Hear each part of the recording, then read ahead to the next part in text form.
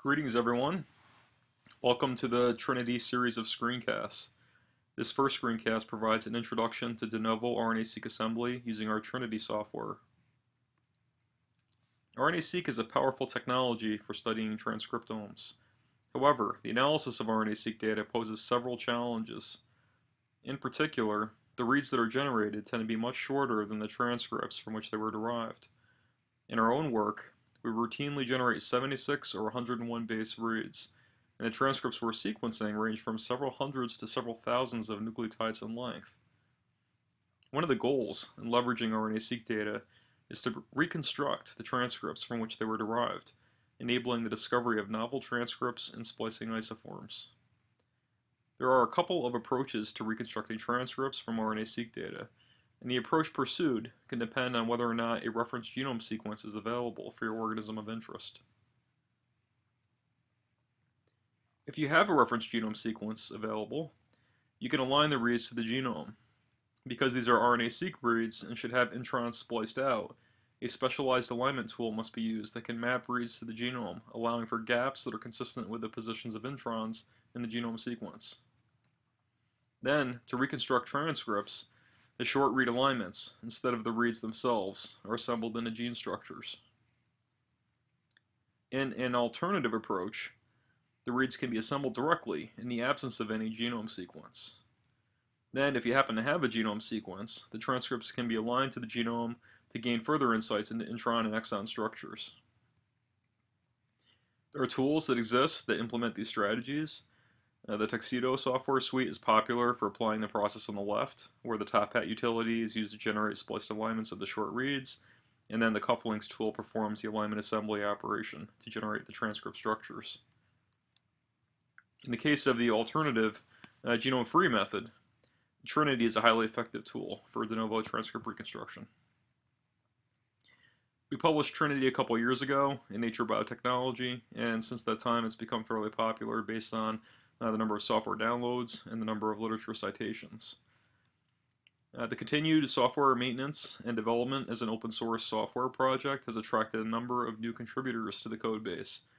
In particular, contributions from developers at Indiana University, Dresden, Germany, and Cicero, Australia have all led to great increases in runtime performance.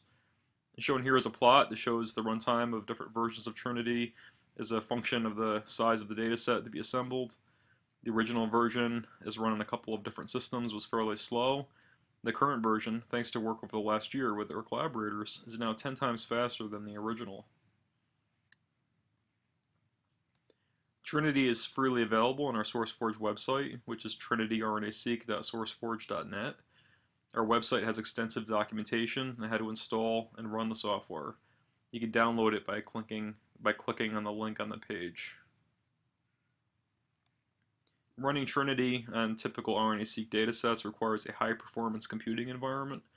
The software requires a Linux operating system.